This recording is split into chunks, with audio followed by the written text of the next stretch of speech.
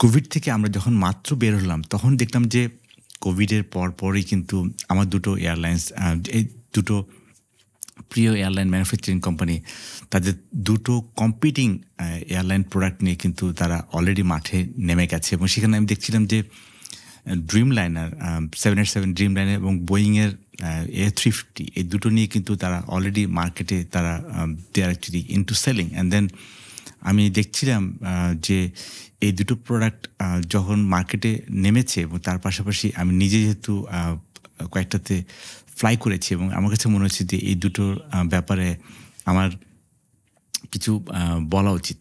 তবে এটা ঠিক যে আসলে এয়ারলাইন্স এই ইন্ডাস্ট্রিতে সবচেয়ে বড় যে জিনিসটা কাজ করে, যে আসলে এয়ারবাস A350 যেটাকে 1000 যেটা আছে, যেটাকে আমরা বলছি যে, যেটাকে ওরা বলছে যে লং রেঞ্জ লিডার, মানে এটা আসলে ইয়েটা বেশি, মানে বিশেষ করে আমি যদি বলি যে এটা হচ্ছে কি প্রায় 9000 নটিক্যাল মাইল, মানে 8000 to 9000 নটিক্যাল মাইল। আর যদি বোয়িংয়েরটা বলি, বোয়িংটা হচ্ছে গিয়ে প্রায়, এটাকে আমি যদি এইভাবে বলি যে 6 থেকে 7000 নটিক্যাল মাইলের মধ্যে কিন্তু এটা কাজ করছে। তবে একটা জিনিস আমি যেটা বলতে পারি যে এই দুটো এয়ারক্রাফটের মধ্যে প্রযুক্তিগতভাবে দুটো নিজস্ব প্রযুক্তি তো তারা ইয়ে করছে, কিন্তু একজন আরেকজনের দিক থেকে এক এক রকমের মানে এফিসিয়েন্সি দেখাচ্ছে। যেমন আমি যদি বলি যে এয়ারবাস, ও কিন্তু হচ্ছে গিয়ে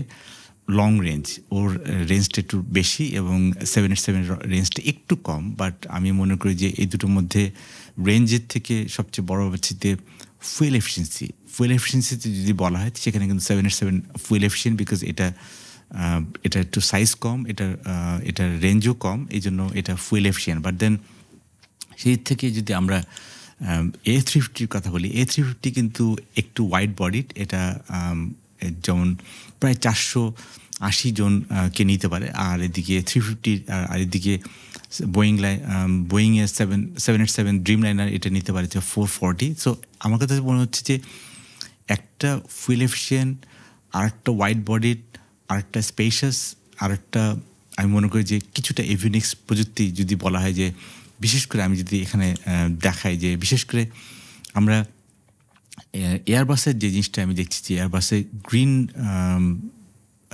ওটাকে বলছি, তা হচ্ছে কি আমি নামটা এই মুহূর্তে ভুলে যাচ্ছি, বাট ওইটা ড্রাগন ফ্লাই আমার কাছে এখন মনে হয় যে ড্রাগন ফ্লাই আসলে ওদের যে প্রযুক্তিটা নিয়ে এসছে ড্রাগন ফ্লাই, এবং ড্রাগন ফ্লাইয়ের কাইন্ড অফ লাইক এটা অ্যাডভান্স এভিনিক্স, এবং সেখানে কিন্তু কো পাইলট হয়তো বা লাগবে না।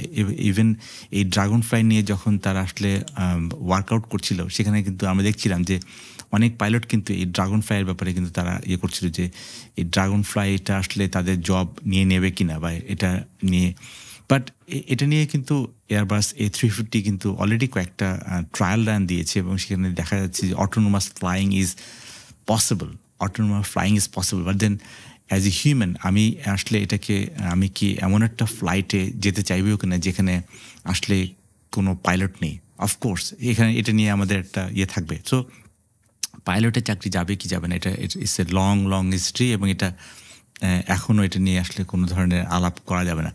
বাট এটা ঠিক যে আমার পার্সোনাল এক্সপিরিয়েন্সের কথা যদি বলি, যে এই A350 এবং 787-এর মধ্যে আমার যদি এভাবে বলি যে A350 আমার কাছে ওয়াইড বডিড, এবং এটার মধ্যে সিটিং অ্যারেঞ্জমেন্ট, অফকোর্স এটা এয়ারলাইন্সের উপর নির্ভর করে, সিটিং অ্যারেঞ্জমেন্ট বা এগুলো আসলে অনেকটাই আমার কাছে ভালো মনে হচ্ছে, এবং এটা যে ক্যাপাসিটি এবং সব কিছু আমার কাছে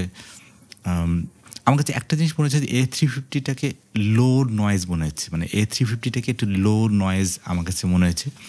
but in the mean time আরেকটা জিনিস আমার কাছে মনে হচ্ছে যে A350 ওর আমি যতবারই আমি গিয়েছি A350-তে আমার কাছে ল্যান্ডিং এবং মানে ট্যাক্সিং এবং টেক অফ, এই দুটোর মধ্যে যদিও এটা পুরোটাই হচ্ছে পাইলটের উপর নির্ভর করে, কিন্তু আমি এটুকু বলবো যে 350 ল্যান্ডিং এবং টেক অফটা আমার কাছে ভালো লেগেছে।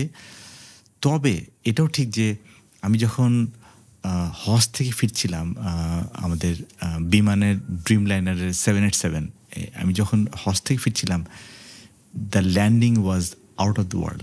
I could not even feel it.